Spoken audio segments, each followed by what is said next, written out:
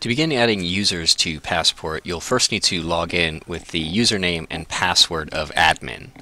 Once you're logged in as the admin, then you can either click on the admin ribbon or click on the admin folder, go down to users, select the users folder, and from here you'll be able to add yourself as an administrator to the application. Once you've given yourself a username and password, you'll also want to make sure you're added as a person within the application. If the name is not available in the drop-down, you'll just click the plus sign, and here's where you'll be able to add yourself as a person. Once you have all the information filled out for the person, then click Save. You'll see it's been added to the drop-down, and now you can click on Security Group, provide yourself with full administrative privileges, click Save, and now you can see it's been added into the database.